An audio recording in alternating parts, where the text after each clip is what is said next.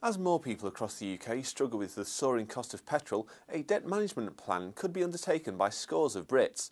That's because a study by Santander Credit Cards finds that 29 million drivers up and down the country say that they're using their cars less in 2011. And around two-thirds of motorists say that they're doing so because there's a big fuel squeeze that's hampering household budgets. However, many consumers are finding it difficult to give up their cars in favour of walking or public transport, as redundancies have meant that people must take what jobs they can, even if it means a commute of an hour or more.